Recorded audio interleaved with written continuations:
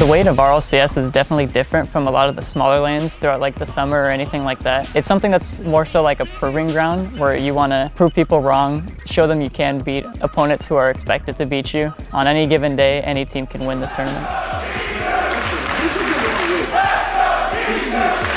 Ladies and gentlemen, put your hands together for G2 Esports!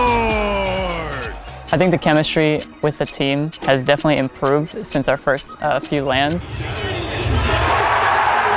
I would say that ever since the beginning of this season, I've been very confident in the team. Us as a team have been working on playing consistently, playing good consistently, and that just came from more practice. Like we boot camp before this, so it helped a lot for this tournament. Maybe individually someone may not perform, but our team as a cohesive unit is getting stronger and stronger. I think for G2 situation, like they have a world champion in Kronovi, they have Rizzo who's been to LAN a few times as well, but then they have the crazy man, JKnaps himself, a rookie this season. Knowing we have an organization that has our back through everything is a good feeling. These guys are winning literally everything that happens in the OCE region, so can they take it to the fan favorites of North America, G2? Get up and get loud, it's game day here for the World Championships of Season 4. Rizzo with the pass to JKnaps, looking to make a play early on, puts it over the top of Torsas and Cheat. Inaugural game of Season 4, Jake's gonna secure it here with another goal, 3-1 Chiefs. Drippe, unfazed, gets the clear, and now a shot on net, puts it through. Chiefs up 2-0. JKnaps following along. He's got Rizzo in the midfield to work with. Looks for the pass over the top of one. He'll look for the redirect over the 2.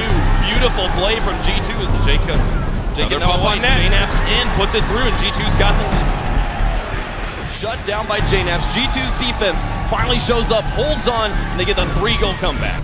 Torsas can clear outwards, but JKnaps down and under. Drippe got zoned out hard by Rizzo, who gets the assist here. Out to Jake, the shot is sucked down by Rizzo. Kronovi to push it across that midfield line, and he'll keep that ball on the ground. G2 sends us to game 5. A display from Chiefs there at the very end, but a little too late. Taking turns winning the games, but we got to stop at some point, and it's going to stop here in game 5. JKnaps scoring first in the first 9 seconds left. G2 another bump from Kronovi. I feel like throughout our series with Chiefs, both teams kept their composure until game 5, and I think Chiefs kind of fell over the edge a bit, and it gave us the advantage to take over and just take the series. G2 came to play and they're bringing their A game, and then OCE is here to compete as well. Going to game 5 was maybe not quite expected. We were hoping for a 3-1 to be a little more comfortable, but they came out pretty strong, but we held it down in game 5. They crumbled under the pressure and we didn't, so we were pretty happy about that. That one, dude. So did Rizzo. Rizzo. The fan favorite, JKnaps. You can see him amping up the crowd.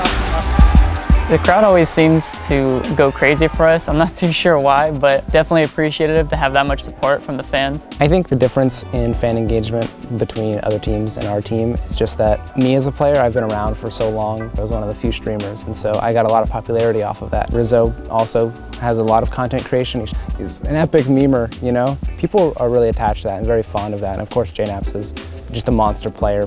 People love to follow. Who's the best? Who's the best? And JKnaps is always in discussion for that. To be so young and have all these fans in a professional gaming career is honestly like, it's a dream come true. I have to use this as an advantage and keep going. Without the fans, I don't think the team, maybe on a bad day, we wouldn't have those pick-me-ups that other teams would get if we had no fans. I think RLCS is definitely the biggest Rocket League event, so seeing that many fans was kind of overwhelming, and it was definitely the most we've ever seen. Rocket League, in comparison to some of the other Team 1 esports that are out right now, is hitting numbers that those games, when they were younger, weren't hitting. I think it's going to become a Tier 1 esport before 5 years even. Very, very, very short amount of time. Well, the first tournament that I went to, I was recognized, but only by like 3 people or so. Seeing the development within like a year span is kind of insane. Scrims have been going pretty well. We're working on just playing at a fast pace and also keeping ball possession. And we're working on getting the ball from defense to offense without losing it and trying to get as many score attempts as possible. We really just need to focus on our rotations and our comms and some boost control, some fundamentals really, and I think we'll be fine. My family supports me like 100%. on my journey as a Rocket League player. Like ever since I started making like $10 or $15 from tournaments. They're incredibly supportive even if they're not actually at the event, and seeing them here definitely, it makes me feel great knowing that I have them by my side and supporting me.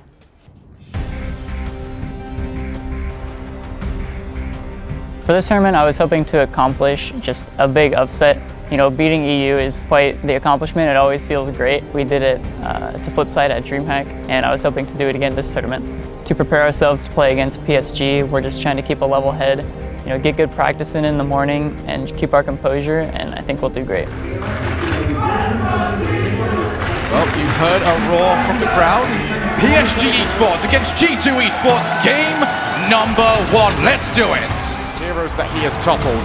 There's going to be a shot. There is the demo. There is the goal. G2 retake the lead. Rizzo tries to get the clip, but it is PSG with all the pressure. Here's Chimera. Open goal, and he will turn it in. When we were playing against PSG, after the first game loss, it didn't feel like we really lost that game. It just kind of felt like a few defensive mistakes caused us to have that loss, but I was really confident in bouncing back in that series. Jump straight down, but now Rizzo on the other end of the pitch. Rizzo! He will hit it straight into the goal. What a shot here from Rizzo. G2, yet again, will take the opening goal now. They need to see what they can do with it. JKnaps wants to try and make it too. Oh! Bluey will turn it into his own net. This is so unfortunate here for Bluey. He tries to get the challenge off of the back. PSG plays very fast. They're very creative, they're very loose.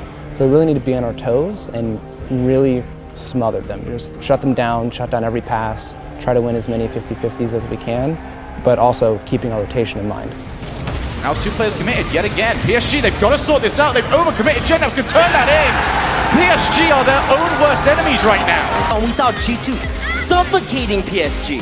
How long has it been since we saw 2 North American teams make top 4?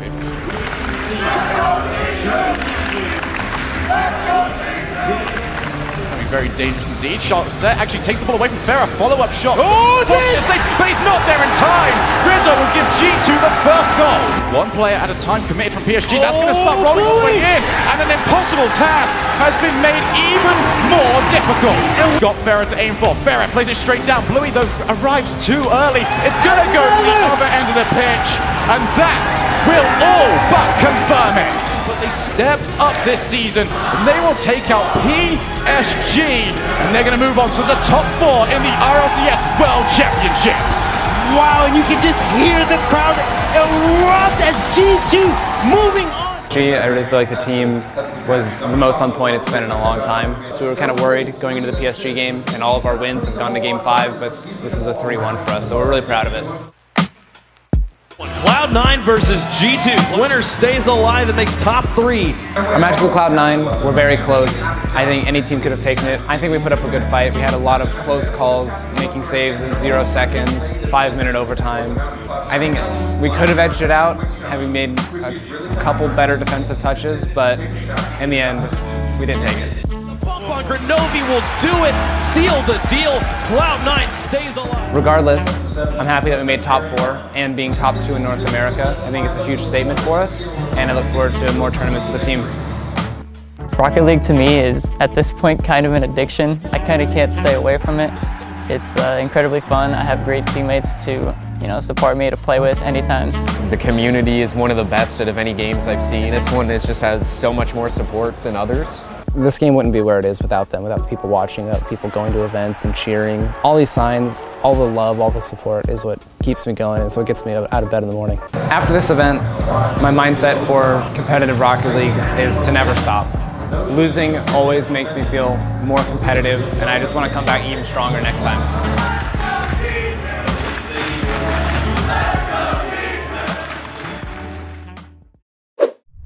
This is the 10 seconds of the video where I'll be convincing you to press the button.